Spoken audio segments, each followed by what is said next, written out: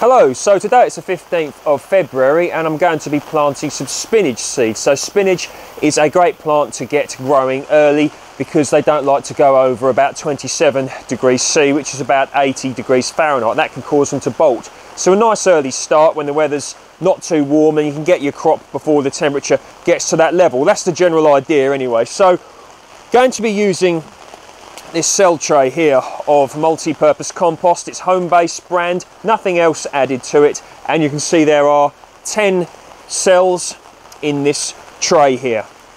So spinach don't like to be disturbed, they don't like root disturbance, so I'm going to go straight into those and they can stay in there until they're big enough to be planted out, probably at the allotment. So the variety I'm going to be planting today is called Bloomsdale Long Standing, and these came from Premier Seeds Direct.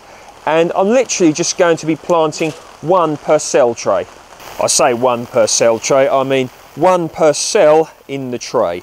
So literally just like this. Really straightforward stuff. I'm then going to cover with multi-purpose compost. I have my tag here with what it is, so spinach, the date in which it's planted, and also the variety. I then proceed to water it with my little watering can here. I like to use rainwater if possible, and this is going to be going on an indoor windowsill until they germinate.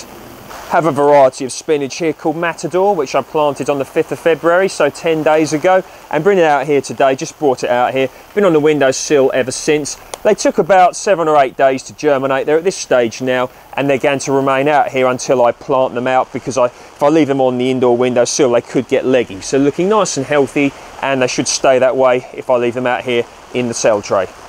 Hello, today we're going to be planting out the varieties of true spinach, and we're going to try to do it before too much rain comes down. But anyway, so I've got two varieties here, Matador here and Bloomsdale Long Standing here. So the Matador I planted in the cell trays on the 5th of February. They're inside for about 2 weeks and have been out in the polytunnel ever since then, so they didn't go leggy.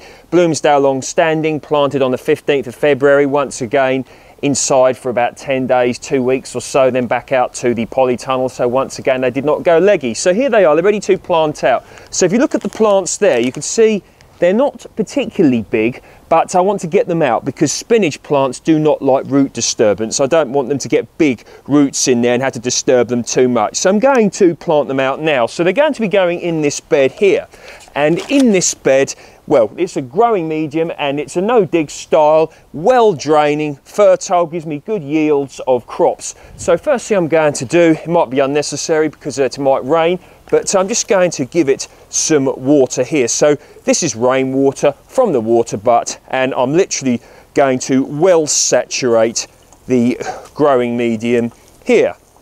So we're going to start with the variety Matador. So going to put them in about 4 inches apart, 10-11 centimeters or so, and we're going to go in a straight line that way. I don't want to go too close to these broad beans here. So we're going to take them out like so, and just take lots of care. We really don't want to damage the root structure. So that's really nice actually. I'll let you have a look at this. So that's what it looks like there. Look, nice looking plant and ready to go in. So I'm going to put that in like that, and I'm going to plant it just below the lower leaves. Push that in like so, and firm that in nicely like that. We should do the next one a bit of a close-up so you can see just what I'm doing. So we're good to take our plant out like so. There it is, really nice. Make sure if you can, you try to not damage any roots. Nice little worm in the growing medium there, and this is going to go in like so, same way as the other plant. So I have 8.5 plants here. I say 8.5 because the one at the far end, this one here, has only just germinated in the cell tray, but we'll put him in and see how he does. So I'm going to tag these. Date in which they were initially planted, 5th of February, the variety, true spinach, and the date in which I've planted them out here, which is the 11th of March. Our next variety, Bloomsdale Long Standing, so planted on the 15th of February, a later planting to the Matador, so I'm expecting the roots to be less well developed. So they're going to be planted away from the Matador, about 8 inches or so, starting off here. So let's get a plant out and we shall have a little look at what they look like. So let's just pop the plant out. There we go. Looks good. Let's have a look. There it is. We'll go about here.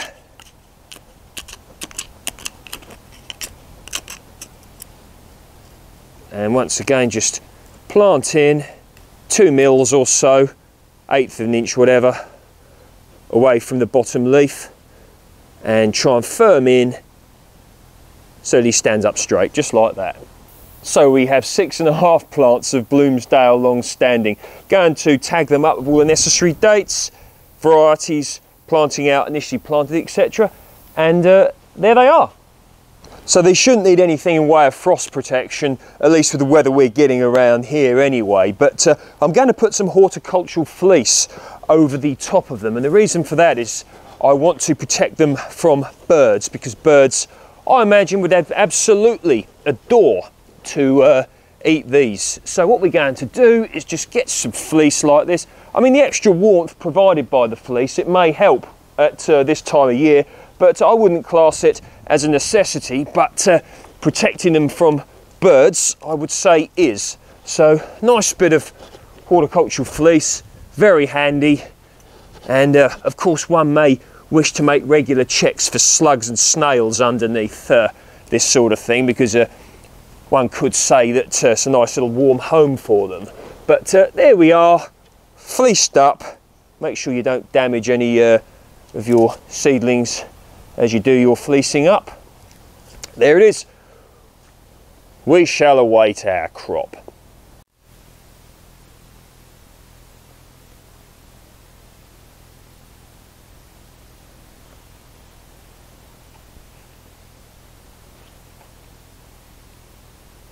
So we're on the 26th of April, and the spinach plants are doing very well. The Bloomsdale Long Standing's growing a bit slower than the Matador, but I expected that. So getting some nice sized leaves. So this one here, I'm going to cut that off with some scissors. So some people don't do too well with raw vegetables, but yeah. That's nice. I try and eat quite a few raw vegetables if I can, but do your research to see if it's the right thing for you to do. Nice crunchy stem on that, and I really can, you know, imagine just how nutritious that is. So plenty of nice little leaves coming, so you can harvest them if you wish. You can let them get bigger, like the one you just see, or you just saw. So temperature wise, it's been very good for the growing of spinach. We're currently getting days of about 12 degrees C. So 12 degrees C, what's that? That's about 55 Fahrenheit, something like that. Optimum temperature for spinach to grow is about 15 to 25 degrees C. So that would be about 60 to 75 Fahrenheit. So yeah, and we have had temperatures about indeed that. So yeah, very good. I took the fleece off that you can hopefully see there behind me before filming this video. I've been covered up ever since you saw me plant them, because don't want to risk birds getting them. But yeah, looking promising indeed, and not warm enough for them to bolt yet. You can see I've watered them. Make sure you keep your spinach plants well hydrated. You don't want to stress them, and because that can of course lead to bolting. But yeah, hopefully your spinach plants are doing well also. There we are, all covered over once again for protection from birds. So 5th of May, and growth really has happened here. I mean, look at that, this Bloomsdale Long Standing. So I'm going to be uncovering them now and leaving them uncovered. I'm going to be leaving this bit here covered though, because I actually have some carrots growing here which I don't want to be disturbed, but we'll be discussing that in another video. So, some really nice big leaves now. The Bloomsdale Longstanding actually, that really has came into growth as well. Good opportunity to do a bit of weeding there, but look at these leaves. So you can see the Matador here. Yeah, it really has come on, and look at the beautiful colour of those leaves. Just imagine the nutrition in there. And the Bloomsdale Longstanding as well. Look at that, look. That's really come into growth the last week or so. Well, we'll have a nice harvest, shall we, of the Matador. So, warming up now, meant to be getting up. They've got temperatures around 20 degrees C next week. So what's that, 68 Fahrenheit. Now, as I stated earlier in this video, true spinach can tend to bolt when the temperature gets warm, and that combined with the longer days, which we're certainly getting now. So I want to get a good crop, good harvest before these bolt. But look at that leaf, absolutely lovely there. All I'm doing really is just cutting them off at the base using scissors.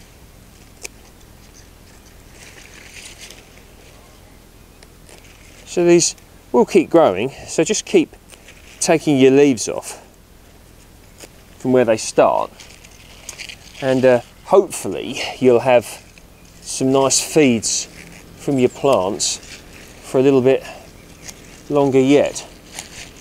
So I'm not actually going to touch the Bloomsdale Longstanding yet, want it to get bigger, but the way I'm harvesting it is just go to the base like that and cut it off with the scissors. Nice firm stems actually. Might even probably cook these up for dinner tomorrow. And the leaves really sort of, look at that slug look. Get out of it. Yeah, so the leaves, they're really thick feeling, almost like leathery. Very interesting this is to grow. So there we are. There is today's harvest of true spinach, variety Matador. So 10th of May, I just cut the head off of this spinach there. Look at that nice hollow centre. So just about to boil this up or steam this up and have this with my tea. Greetings, Dan here, 12th of May, and today I took a look at the spinach plants here and I noticed that one of the Matador had started to bolt. So we're getting relatively warm temperatures, so about 20 degrees today, around 68 Fahrenheit, and we were, I think it was last week sometime, 24 degrees C, something like that, about 75 Fahrenheit. So certainly getting up there for you know, the temperature in which spinach will, or true spinach will bolt at. So let's have a look at the start of the bolting and I'll show you how I'm going to harvest them. I'm going to take them all out today. There you go, so you can see the seed head forming there. Haven't noticed any forming on any of the other plants, but they won't be far off that now. So Matador, they are all coming out today. So it's going to be really simple, and all I'm doing is I'm going to take out the entire plant, and I'll take these up and or take these out and cut the bits off and probably boil a load of them up this evening and maybe do some tomorrow. So I'm going to be leaving the Bloomsdale Longstanding in because there's no sign of that bolting yet, not expecting it to. Grows slower, etc, etc, and the name Bloomsdale Longstanding as well. So there we are, and it's time for these spinach plants to come out. And here is 3 of them. So there they are, all harvested. I wanted to get them out because I need that space, and don't want them to bolt because I want them to remain a nice taste, so I don't want them to go bitter, which can happen when plants bolt. So nice variety, and spinach Matador. I can recommend that you grow this if you live in a similar climate to here. Southeast UK here, USDA zone 8B, and yeah, I call this a success.